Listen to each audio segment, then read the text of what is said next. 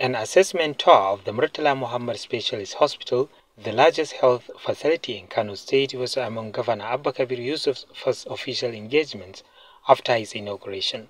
While there, he assured of adequate attention to the health sector, especially the provision of specialty services to less privileged patients. Such specialty services seem underway as a partnership with Saudi Arabian government is providing free open-heart surgery to patients in Kano State. 20 Saudi surgeons are teaming up with counterparts from the Aminu Kano Teaching Hospital to carry out the surgeries. The whole procedure is going to be conducted free.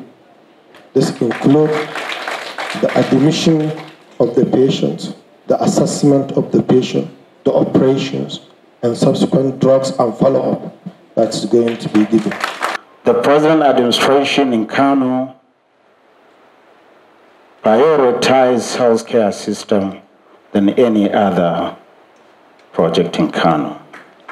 Governor Abba assured that, in addition, the state government will partner professional and donor agencies in the areas of training and capacity building of medical personnel.